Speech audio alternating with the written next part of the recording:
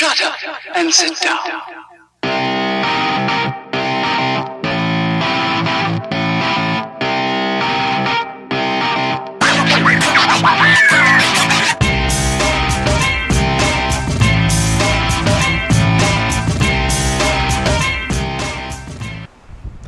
Hello and welcome to this video where I'm going to be doing some solar astronomy with the setup you can see behind me.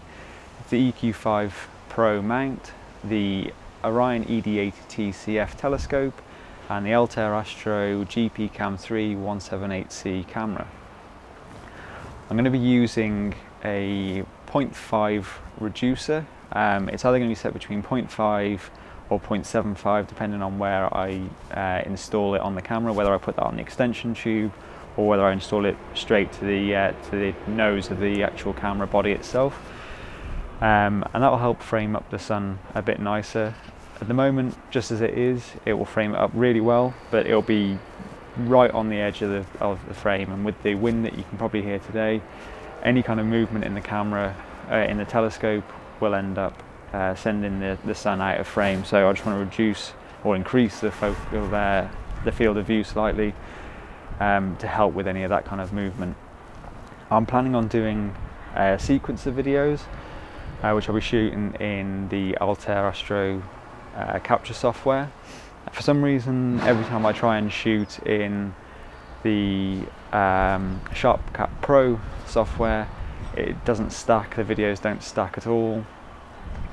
So I'll be shooting in the Altair software, which always seems to work pretty well. I plan on doing a sequence of videos, so say 5 minutes each, short break, another 5 minutes, short break, and so on. Do that for a couple of hours, hopefully. I want to try and get a sunspot moving across the face of the sun. I think that'd be pretty cool. To photograph the sun, you'll need a solar filter. I adapted this one myself, believe it or not. I'll put a large piece of card around the outside of it to protect the rest of the scope and the gears, the guide scope and everything from the sun, to stop it from kind of getting too hot, and also an old pillowcase which goes around the rest of the scope, again just to stop it from getting too hot. This was from the 200p, it's a filter to fit that. As you can see, I've just made a little adapter there that fits over my scope nicely. Do be careful if you're doing anything like this, because if you damage the filter, or if it's not fitting properly and blows off, then you can really do some damage to yourself or the equipment that you're using if it's just exposed directly to the sunlight. So make sure you're careful if you do make a masterpiece like this yourself. Okay, so as you can see, the rig is all set up, so I'll attach my solar filter, program all the time and the date and everything into the mount so that it knows where the sun should be, and hopefully, because it's all aligned and set up from last night, it should just be a case of selecting the sun, go to, and we should be pretty much there. So I'll nip over to that and join you in a second.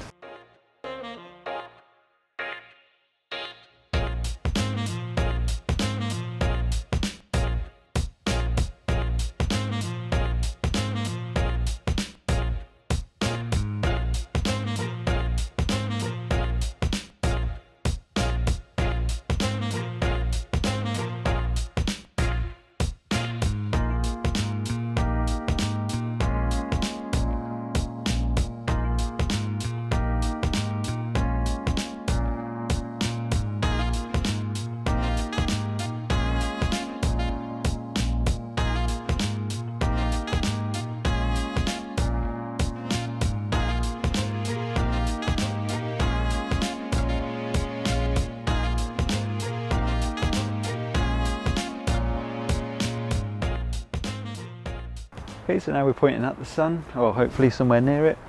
I'll just go onto the Altair software and see if we've actually got anything on there. Right, okay, so now we'll go into the Altair software. So we've got the camera here, so we'll connect that.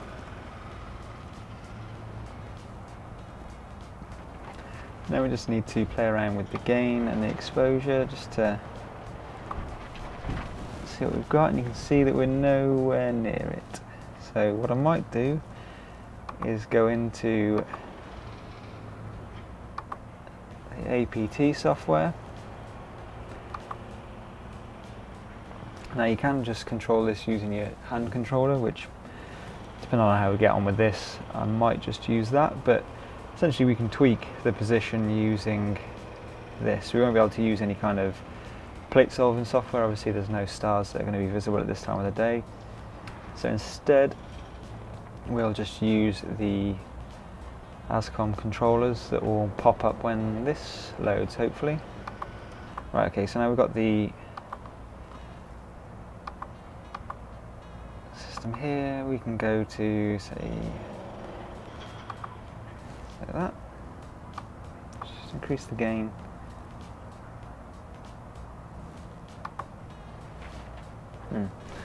What's happened? Doesn't seem to be doing anything. Right, just close that and try again. Oh, I know. Because this has come along and robbed the camera. So disconnect that. Close that. We can go back into the Altair capture software, and hopefully that's released this camera so we can use it again.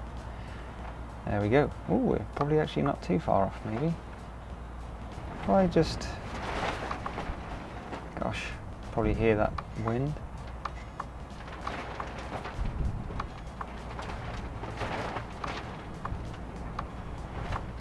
Got a feeling that we could actually be looking at the sun here.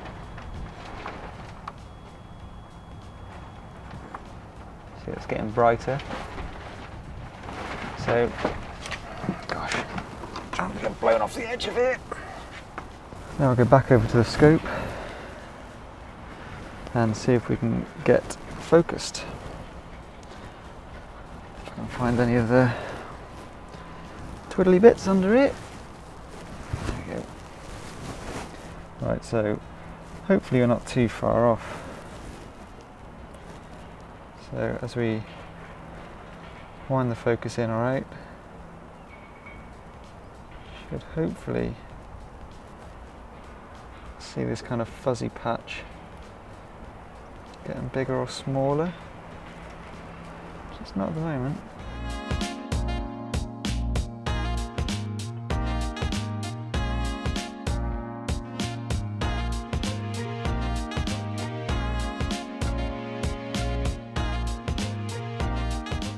As far out as it'll go. Let's see if we can.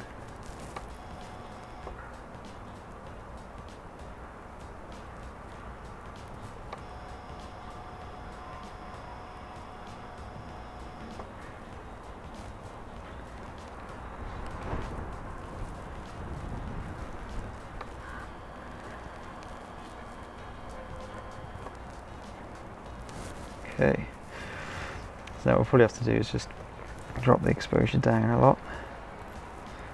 A bit more, not that much.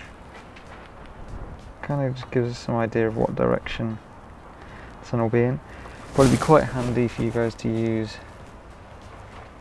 a solar finder.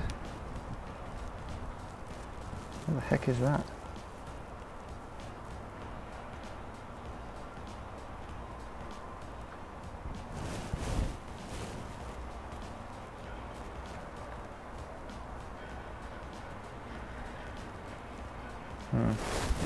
Okay, let's just try.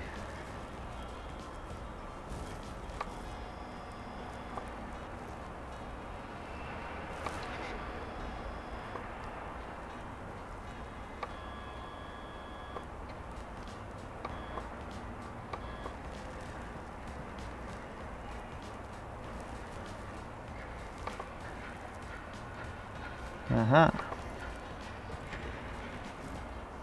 Not that low. Dash can it. Okay, so get it somewhere where I'm not getting all the glare around the outside of it. Something like that, and then we'll try and focus in on that. So you can see that's getting better, better. Winding it in. Getting pretty close there. Just got a bit of focus there. You can see that there is pretty good. So now what we'll do is we can decrease the exposure a bit.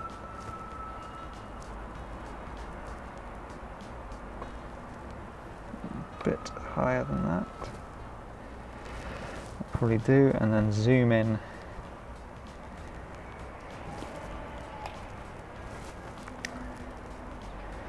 To there, so say go 150% maybe. And then this is going to be really tricky because I can barely see a thing because of the glare.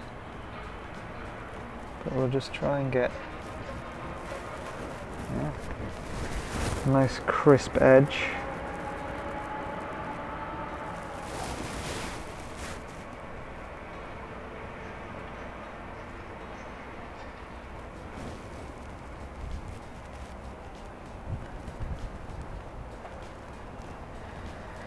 See the kind of disturbance that the wind is causing.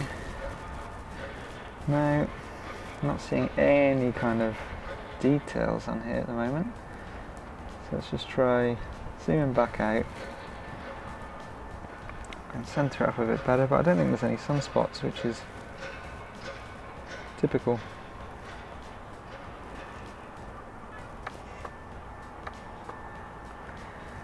Bump the sun up a bit there.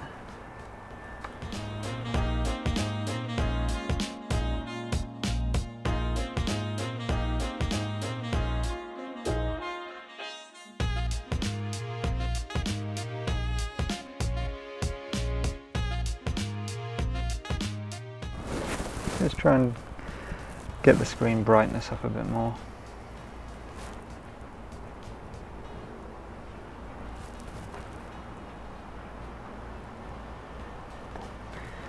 Whack this right up. Screen brightness, skidoosh.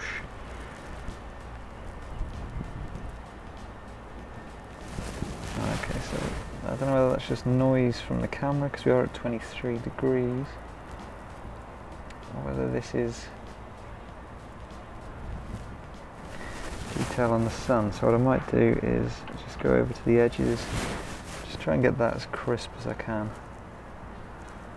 And that way it's getting more fuzzy. And this way, getting better.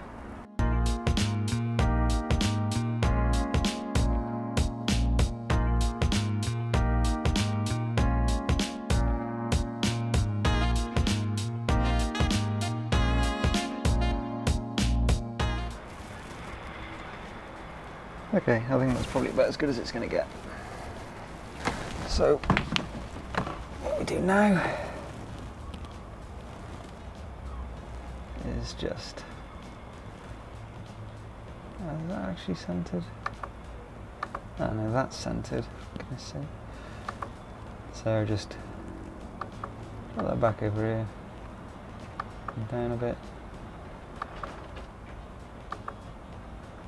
Whoa.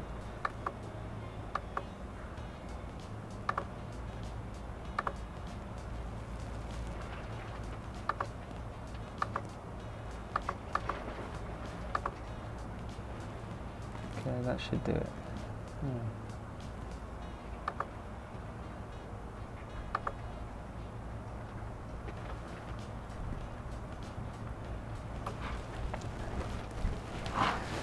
So then we can go to capture. Well, first of all, change that to the sun. Light frames. Oh, it's gone too high.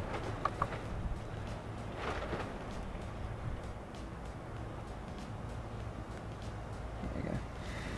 Should do.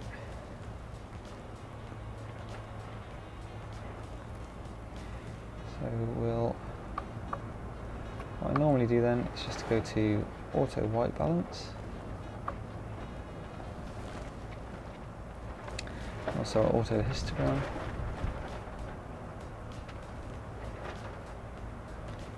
So just leave that on default.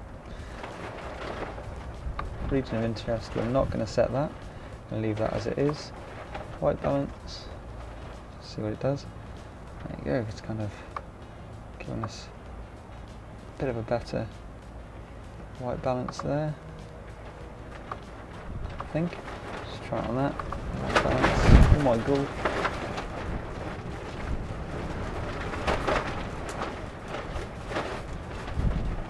You know. Right. I'm going to do a quick capture here.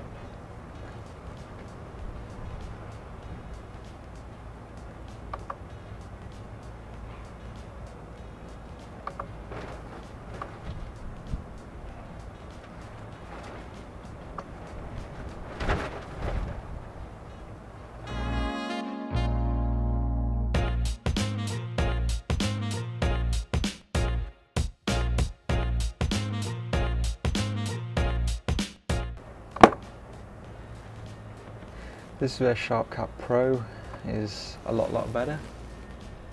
In my opinion, it is. Just the settings and everything just seem to be a lot more user friendly. Like in the Altair capture stuff, you should really just be able to click in there and go. But you can't. Tip of the day. Don't need that. Connect your camera. What's that one?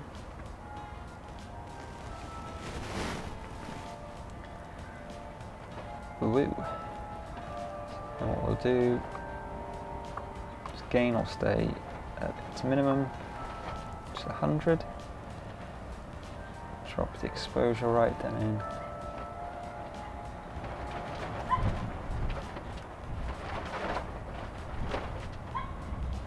So we're not there. And I think you can kind of see some of the granule kind of effects. That seems pretty good, to be fair. Capture, start capture. Then we're going to go for a number of frames. Let's do 1,000 frames at a time. Perform sequence capture, sequence length. Do you know what? I'm not going to do that. I'm just going to bump this up to 2,000. And we're going to skip the whole sequence thing. There's no sunspot, so it's kind of pointless trying to do that. Okay, just wait for this wind to drop.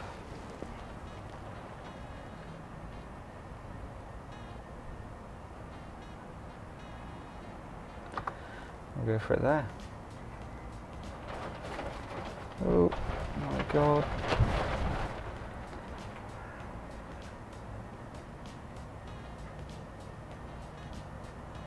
I'm amazed that didn't actually jiggle around or anything then. So frames at the moment, we're on 67. This is only the USB 2. I don't have a laptop with USB 3, so the frame rate's pretty slow. If you've got the full frame like I'm using at the moment, you can go and set this to region of interest, which if it was still, I'd crop this right around the sun.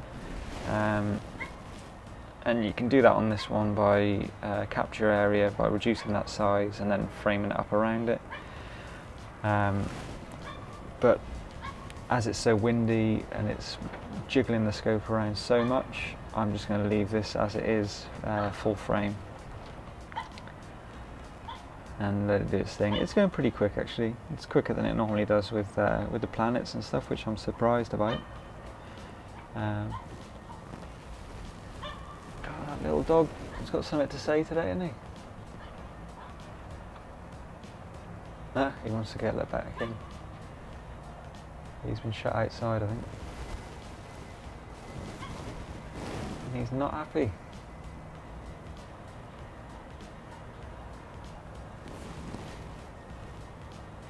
Right, so I'll speed this up through this process, just so you're not just watching 2,000 frames being taken. But at the end of it, obviously it'll come up with a note to say that your file has been saved, and then you can then I'll close that and I'll go and capture the same thing on the Altair program as well, because as I say, I seem to have a lot of problems with stacking videos from Sharpcap Pro. For some reason it just never does it. Just whenever you set to align and limit, whenever you go to limit, it just goes right off the page, and it only really stacks, like it stacks like one image, and then obviously you can't do anything with that. So I don't know whether, if anyone knows why that might be, please do leave a comment, because I'd be interested to find out what I'm doing wrong, whether I've got any of these settings are incorrect and should be something else. I don't know. But if you know, please leave a comment.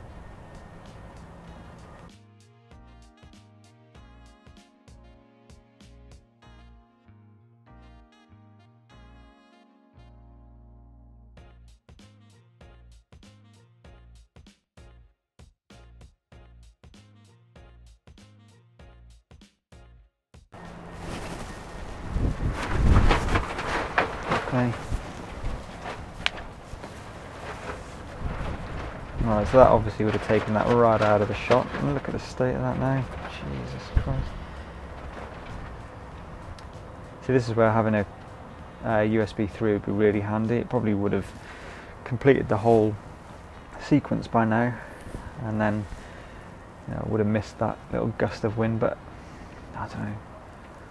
Hopefully, I think probably more than 50% of these shots should be pretty good. So if I use 50% of the best frames, hopefully that jiggling around it just did then, hopefully that will just discard all those frames and just stick with like these ones, which seem pretty good. We'll see.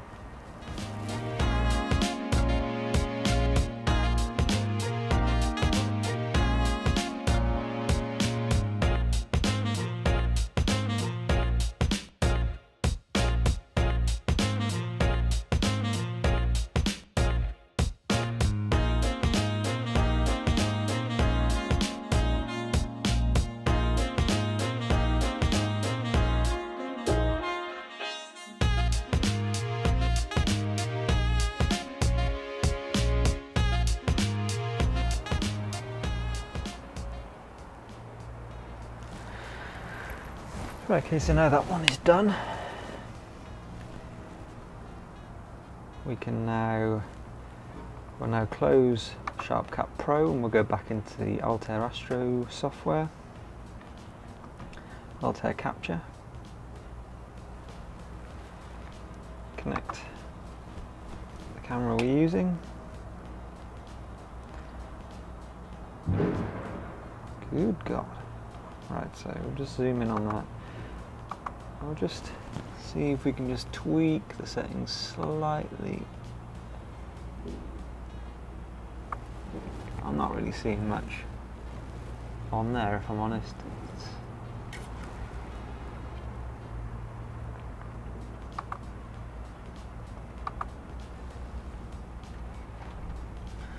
I can't really tell. Well, so we can, it's not ideal at the moment. If there was a sunspot, you can focus in on that quite well. Obviously this is just using a kind of basic solar filter. You can get the proper the Daystar quark things, which open up a whole new layer of the sun. It's not just at the moment here we're looking at just like the visible layer. If you use one of their quarks, you can it opens up a whole new wavelength of light which you'll be able to photograph, and you get some really nice details. You get all the prominences around the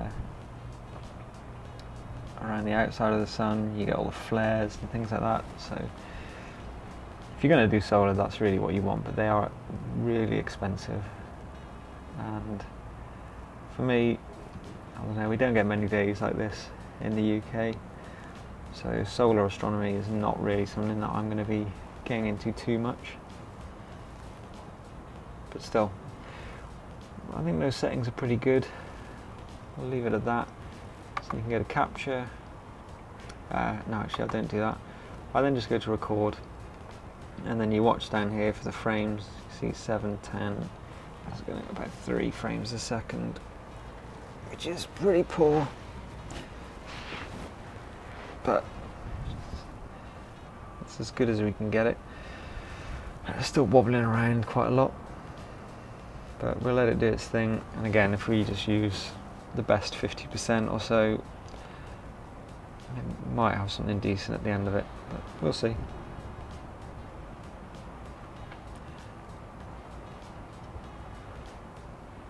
Okay, I'll let it do its thing and I'll be back shortly.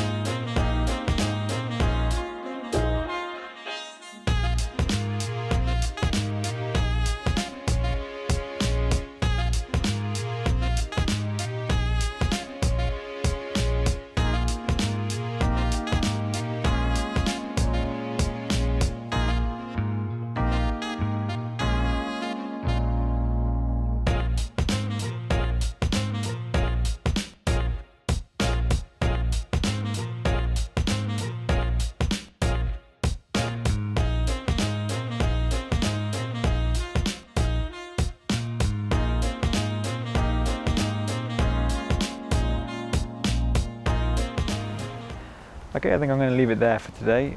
I'm not overly confident that this homemade contraption is actually going to stay on the scope with this wind, and it's just sending the scope all over the place. So I think I'm just going to park the scope and just go and see what I've got so far. I'm going to give imaging a go again today. Say last night I did try and I couldn't get over 30 seconds, but it is quite a good opportunity to have a go at just finding a load of targets in the sky and just have a go at framing them up, see how you get. I've been doing a few 30-second exposures for an hour or so. Normally that then gives you about half an hour's worth of data, just because most of them are shaking and trailing because of the wind.